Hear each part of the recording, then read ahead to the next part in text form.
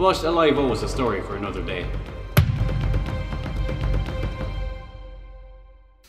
The 𝗕𝗨𝗐𝗀 series has been a staple of the Irish primary school experience since before I was born, and the song lyrics are still engraved into my brain after all these years. That is absolutely not a complaint, however, because 𝗕𝗨𝗐𝗀 provided our country with some of the most influential Christian music of all time. 𝗕𝗨𝗐𝗀 is a household name in the Emerald Isle, and it's hard not to feel a fond sense of nostalgia when we reminisce on the songs, videos and books. If you have no idea what an 𝗕𝗨𝗐𝗀 is, then you are completely uncultured and I feel sorry for you, but I'll be happy to educate you about the 𝗕𝗨𝗐𝗀 program.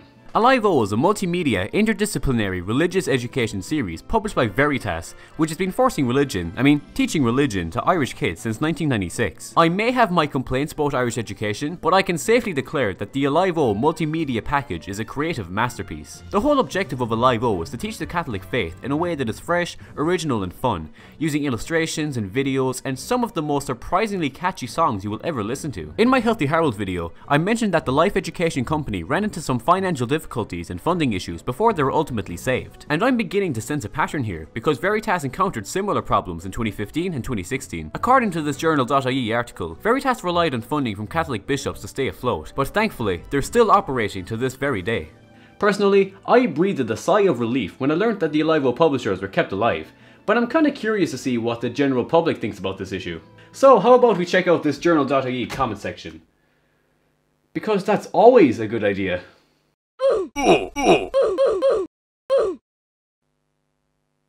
Never mind.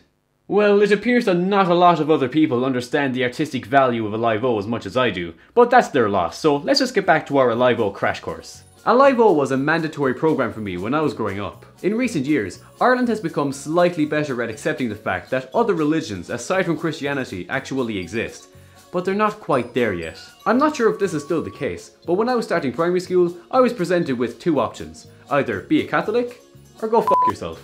So if you wanted to actually, go to school, you would have to partake in religious activities. But the Irish state knows that religious education, has to be fun. Hence the introduction of 𝗕𝗨𝗐𝗀. Throughout the course of 8 years in primary school, we would graduate to a brand new installment of 𝗕𝗨𝗀 every year, starting off with 𝗕𝗨𝗀 in junior infants, then 𝗕𝗨𝗀 2 in senior infants, all the ways up to 𝗕𝗨𝗀 8 in 6th class. If you ask me, 𝗕𝗨𝗀 8 is an underwhelming finale, and it's definitely not the best entry in the series. In my opinion, the 𝗕𝗨𝗀 program peaked in the 4th edition, more commonly known as 𝗕𝗨𝗀 4. I could write a thesis about why 𝗕𝗨𝗀 4 is the best in the series, but I'll try to keep it concise. 𝗕𝗨𝗀 4 is the book you study when you are in 2nd class. And tell me, what significant religious event do you attend in 2nd class? Your first Holy Communion. Look, 𝗕𝗨𝗀 is fairly consistent with the quality of its music throughout the series, but Veritas saved all their heavy-hitting bangers for the Communion edition of 𝗕𝗨𝗀. Connected? 𝗕𝗨𝗀 4. My Shepherd is the Lord? 𝗕𝗨𝗀 4. Circle of Friends? 𝗕𝗨𝗀 4. Some of you may argue that 𝗕𝗨𝗀 8 is the confirmation edition of the series, which is just as important, but we all know that communions are far more memorable, you make more money, and confirmations just feel like a lackluster sequel. When I was preparing for my communion, 𝗕𝗨𝗀 was our #1 resource, but I recently learned that some primary schools opted for something slightly different, and this series is known as Beo Go Deo. To put it quite simply, it's basically just the Irish translation of 𝗕𝗨𝗀, used primarily by Gaelscoils. Look, I have a lot of respect and appreciation for the Irish language, and I think it deserves to be treated much better, but I just don't think that Beo Go Deo holds a candle to the original. My Gaeilgeoir friends 𝗕𝗓𝗡𝗏𝗡 and Old Child Support may beg to differ, but let's be real, 𝗕𝗨𝗀 songs are superior and more iconic in their original English form. But I wouldn't consider Beo Go Deo as the antagonist to 𝗕𝗨𝗀, because there is a far more heinous common enemy. Most of my viewers probably do not know this, but I have to break the news at some point in this video. Both 𝗕𝗨𝗀 and Beo Go Deo are dead. My generation of primary school students took them for granted when we used them back in the good old days, but I recently learned that they have both been completely phased out in favour of a brand new religious education series by Veritas called Grow in Love. 𝗕𝗨𝗀 officially met its inevitable demise at the beginning of the current academic year, so 𝗕𝗨𝗀 and Beo Go Deo are now extinct in primary schools. Grow in Love is the new kid on the block, but this new kid stinks. My younger sister showed me her current Grow in Love book, and I was not impressed. It doesn't have the charming art style that 𝗕𝗨𝗀 is known for, and it completely lacks any iconic songs. I'm having a lot of trouble processing the fact that there are other religious education series aside from 𝗕𝗨𝗀, and some people just don't believe in it as much as I do. I don't understand why everybody can't just enjoy 𝗕𝗨𝗐𝗀𝗎 and pretend that Grow in Love doesn't exist, because 𝗕𝗨𝗐𝗀 is the religious education series that I believe in. So I am just going to ignore Grow in Love and everybody who believes in it, and we're just going to focus on some 𝗕𝗨𝗐𝗀 songs instead. The true selling point of the 𝗕𝗨𝗐𝗀 program is the stellar soundtrack. If you ever feel like binging 𝗕𝗨𝗐𝗀 songs at 3 AM, there's a YouTube channel called 𝗕𝗨𝗐𝗀 Song Memories, where you can listen to dozens of songs from 𝗕𝗨𝗐𝗀 4, 6 and 7. The 𝗕𝗨𝗐𝗀 soundtrack thrives off the sheer variety of music. We've got some emotional, slow-paced gems such as The Lost Sheep and 𝗕𝗓𝗓𝗡𝗏, but there's also some cheerful bops like Connected and Within God's Creation if your playlist is getting dry. Additionally, there's a club remix of Circle of Friends on YouTube, so you can check that out if you enjoy religious EDM. You fucking weirdo. When my class was preparing for a communion in primary school, we would practice these songs religiously. My class would always get in trouble for singing in the wrong key and mumbling the lyrics, because we clearly did not have an appreciation for real music back in the day. But I now regret not being passionate enough when we had to sing Circle of Friends for the entire local community. 𝗕𝗨𝗐𝗀𝗎 songs are almost universally adored in this country, irrespective of religious beliefs, but a lot of people tend to forget about the books. I love Come Holy Spirit, This Is the Day, and Connected as much as the next guy, but an 𝗕𝗨𝗐𝗀 retrospective video would not be complete if I didn't talk about 𝗕𝗨𝗐𝗀 workbooks. My girlfriend supplied me with a bunch of her old 𝗕𝗨𝗀 books, which I was incredibly grateful for, but she couldn't find 𝗕𝗨𝗀 4, so she can stay in here. 𝗕𝗨𝗀 workbooks are a lot less academic than the main textbooks, mainly involving fun activities relating to the lessons. We'll start off with the original 𝗕𝗨𝗀 and see where it all began. There's a big emphasis on colouring in this one, which makes sense considering that it's the junior infants book. For the same reason, I'm going to give Sophie a pass on her subpar colouring skills for the most part, but I need to have a long conversation with her about this. Worksheet 14 asks the student what present they would like to give to the baby Jesus, and obviously Sophie wasn't feeling too generous, so I think I'll give him a little present, and here's some decorations for the stable. There's also a few short prayers in here that you can say before and after dinner. I think this is actually a pretty nifty idea, so I might say this at my next meal. Bless the hands that made the food, bless us O God, Amen.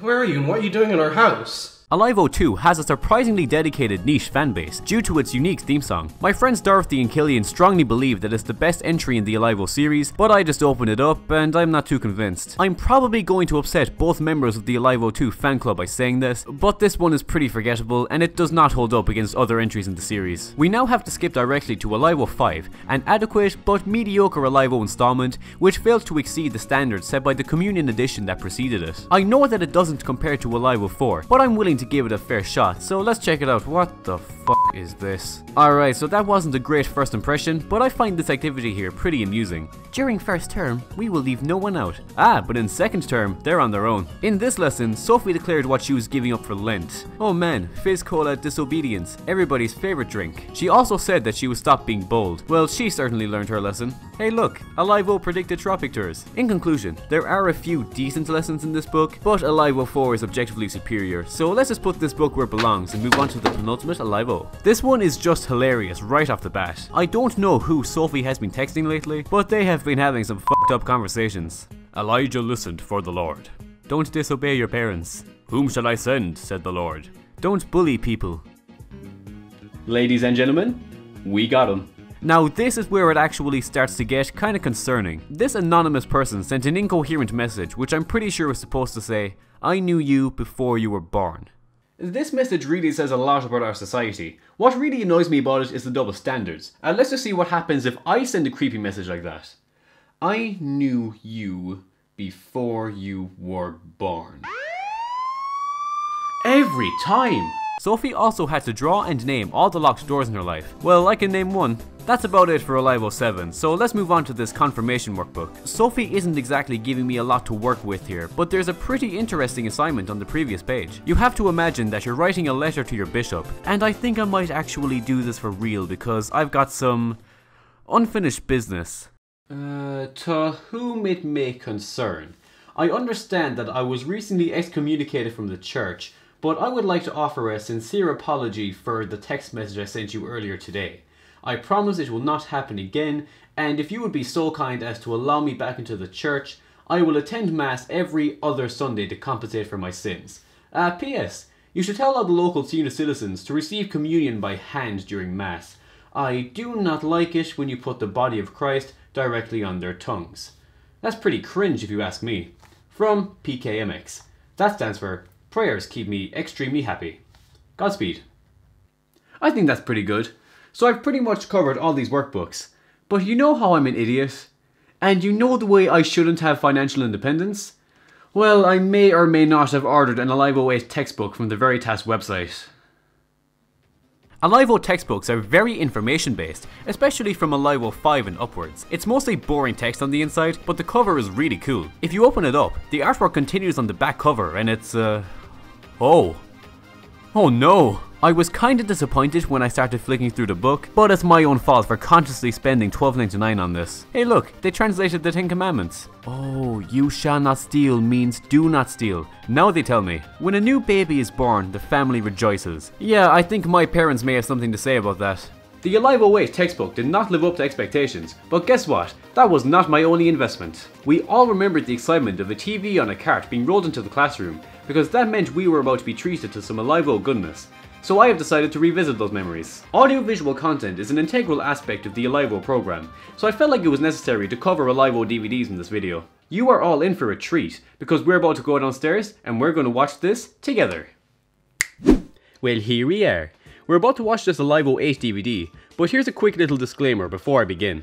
There's a big copyright message on the back cover, and to that I say, Veritas, I will be playing some very small portions of your content for the purpose of comedic commentary, satire and critique, all of which are protected under the guidelines of fair use policy. Now, I am fully aware that the EU has no tolerance for fair use with the whole Article 13 directive, but the way I'm using these short clips is completely transformative, so Veritas, if you intend on giving me a copyright claim for this video, please do not waste your time, you'll probably be bankrupt in a few years anyway. That's enough legal talk now, so let's just jump into it.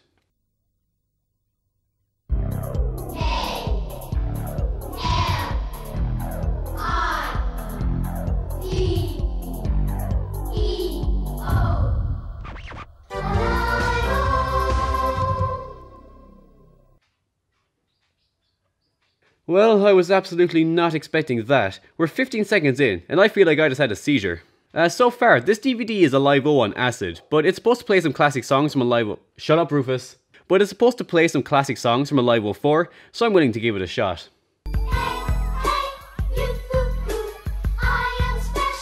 Aww. They made a song for old child support. I am special, so are you. What do you mean, I am special, so are you? I just got roasted by the 𝗕𝗐𝗐𝗏 soundtrack. I was trying to play a game, Finchy, but I just can't play it on my own. Yeah, I'm pretty sure I had a nightmare like this before. The hardest thing about juggling is the frustration. The frustration of every day having to practice and stuff. Alright, I think I might have purchased the wrong DVD because I was kind of expecting religious education and I've been watching juggling tutorials for the past 10 minutes.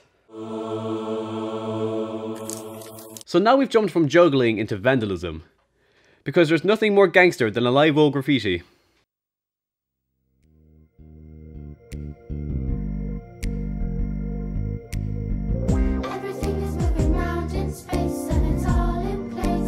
Oh great, more juggling tutorials. With 2 balls. So I just went through the rest of the DVD myself, and there's about 40 minutes of boring garbage, so we're gonna end this segment here. I would not recommend you to buy this product. I wasted my money on this 𝗕𝗐𝗐𝗏 DVD, so you wouldn't have to. I honestly remember 𝗕𝗐𝗐𝗏 videos being much more entertaining than that, so this was a huge disappointment. It was still better than watching an old child support video, so at least it has that going for it. But I would give this 𝗕𝗐𝗏𝗏 DVD a 0 out of 10. Yeet! In conclusion, I think it's fair to say that 𝗕𝗐𝗏 4 carried the series. 𝗕𝗐𝗏 2's only redeeming quality is its theme song. Nobody remembers 𝗕𝗐𝗏 5, and 𝗕𝗐𝗏 8 is just an embarrassment to its family. A bit like myself. In saying that, 𝗕𝗐𝗏 has a special place in my heart. Especially 𝗕𝗐𝗏 4. 𝗕𝗐𝗏 was a primary school highlight for millions of Irish children, and it may be gone now, but instead of being sad because it's over, let's all just smile because it happened, and let's keep its legacy alive. Oh, before I end this video, it looks like I got a letter back from the Bishop, so let's see what it says. Dear PKMX, this is a response from Bishop Shapiro's legal team. We have received numerous complaints about your recent behaviour, and we will be notifying the Gardaí immediately. The date of your court hearing is yet to be confirmed. Yeah, what are they gonna do? Send a police officer to my house again? Anyways, the video is over. Go in peace and serve the Lord. In the name of the Father, and the Son, and the Holy Spirit. Amen. PKMX, come out with your hands up. Oh, come on! Here's a little lesson in trickery. This is going down in history. If you wanna be a villain #1, you have to chase a superhero on the run. Nice.